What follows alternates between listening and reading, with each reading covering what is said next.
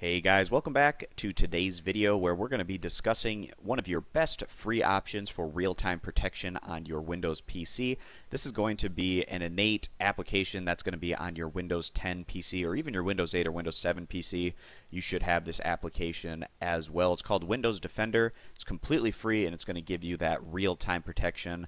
Many people pay for some of these different real-time protection services. I don't recommend that because there are very solid free options out there and it's already built right into your PC, so why pay for something that you can get completely free? So on your Windows PC, you're going to want to look for that Windows Defender. You can see I have it already on my taskbar, but if you want to get Windows Defender on your taskbar so that you can have a quick access to it, go over to your little Cortana search circle here, and right next to this little magnifying glass, that's going to be your search area. Just start typing in Windows Defender and it should pop up here.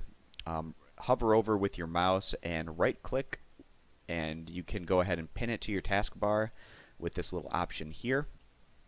Once you click pin to taskbar, the icon should show up somewhere along your taskbar. If you have a lot of icons on your taskbar, you might have to scroll down or something to find it, but you can see that it's right here, so I'm going to click on that and bring it up into the screen here.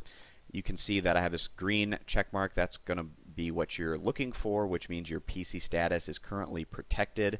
I have real-time protection on, and all of the virus spyware definitions are currently up to date, which is good.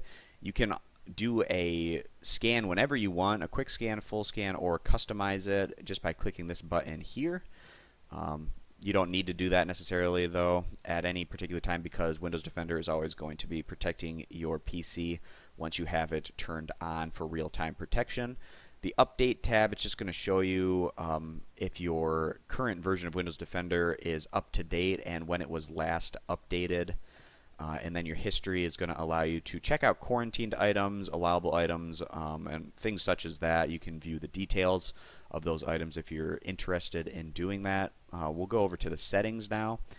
In this settings screen, you are going to have the option to turn on or off real-time protection. I recommend keeping that turned on so that your PC is always trying to protect you no matter what you're doing. Also keep on that cloud-based protection, and then sample submission, having it on for automatic sample submission is a good idea. It's going to allow Windows Defender to send samples of suspicious files to Microsoft to help them improve malware detection. So the more people that have this turned on, the better the service is going to be for everyone at the end of the day. You can set up specific exclusions if you're having an issue where something you've downloaded or a program is getting flagged by Windows Defender, but you know that it's safe. You can set a exclusion by clicking this add an exclusion option and go through those particular steps if you're having trouble in that scenario.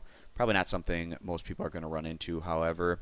Enhanced notifications, this is just something you can turn on or off to get notifications of what Windows Defender, like the health of your PC and things such as that. I have it on. You don't necessarily have it on, need to have it on.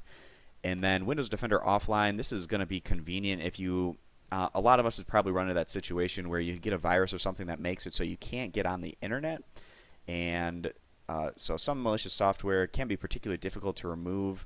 Windows Defender offline can help you find and remove things using up-to-date threat definitions. This will restart your PC and take about 15 minutes. So if you want to scan your computer without being connected to the internet, say you're in safe mode or something like that on your PC, then this is going to be a scan option that you can use for that. But that's pretty much it, guys. It's a pretty self-explanatory, easy to use real-time PC protection. It's absolutely free, which is great. If you're currently paying for some kind of defender for your PC, I recommend getting rid of it as soon as possible, maybe getting a refund, because there's free options that you can use that are just as, if not more, effective overall, and it's just built right into your Windows PC for you. So that's pretty much going to be it for this video, guys. Again, it's called Windows Defender. I recommend you have it right on your taskbar so it's easy to access whenever you want to get up to date on whether your PC is protected or not. And that's pretty much going to do it for this video, guys. So thanks for stopping on in, and we hope to see you in future videos. Bye.